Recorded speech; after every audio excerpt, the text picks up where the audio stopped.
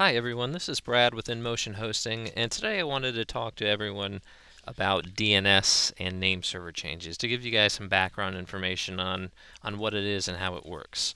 Specifically in this tutorial, we're going to touch base on how DNS and name servers work in general, when you need to change your name servers, and then finally how to change your name servers.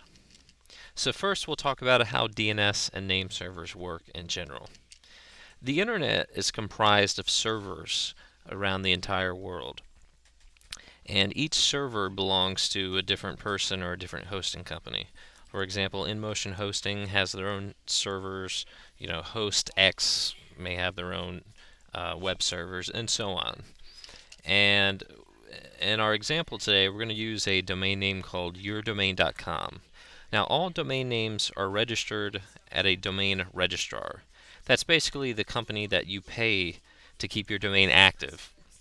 In this example, we're going to reference GoDaddy just because they're so popular. Most everyone is aware of GoDaddy and that you can register domains through them. So the question now is, when you type in yourdomain.com, how does your web browser know which server to contact? Well, that is answered by DNS. DNS handles the routing of domain names. So your domain name points to a set of name servers. So if you're hosting with a company called Host X, for example, their name servers are going to look similar to ns1 and ns2.hostx.com. And those name servers direct your website to a certain server. It could direct your traffic anywhere, but the name servers control which server your domain goes to. Now we're going to touch base on when you would need to change your name servers. The biggest reason is that you signed up for a new hosting provider and you need to redirect your web traffic to your new server.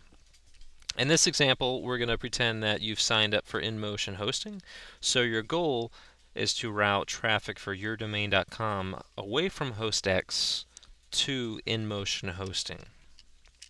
To do that, you'll need to contact your domain's registrar. Again, the domain's registrar is the company that you pay yearly for the domain renewal, and they're also the company that controls which set of name servers your domain points to. So you'll want to contact your registrar and ask them for assistance on how to update your domain's name servers. Most registrars have an online interface that you can go to and update your name servers, but if you have any questions, you can always contact them directly. So you would contact your registrar, and in this case, you would tell them to remove the current name servers and to instead point them to ns.inmotionhosting.com and ns2.inmotionhosting.com. And as you can see, when you make that change, your domain is going to point to those name servers, and then those name servers are going to route your website's traffic to your InMotion hosting server. Now, do be aware that when you make this change to your name servers, it could take up to 24 hours to take effect. So if you make the change and you test your website 6 hours later, it may not work for you. You can test it 12 hours later, it may not work for you. Again, it may take up to 24 hours. It usually doesn't take that long, but in some cases it may. Now, if you go to our website, inmotionhosting.com, you can find the Support Center link at the top right. And in our new Support Center, if you find the Domains section, you'll see a link that says Updating Your Name Servers. When you visit this page, it'll give you some more information to help you out. For example, at the top, we've listed our name servers, and that's going to be the name servers that you point your domain to. And then these name servers are going to route your traffic to the InMotion hosting server. We also have several links located here that will give you a guide on how to change your name servers at certain registrars. For example, GoDaddy.com or eNom.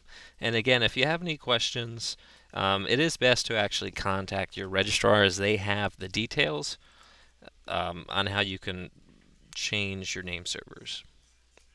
So that's it for this tutorial. If you have any further questions, feel free to contact our support department at any time.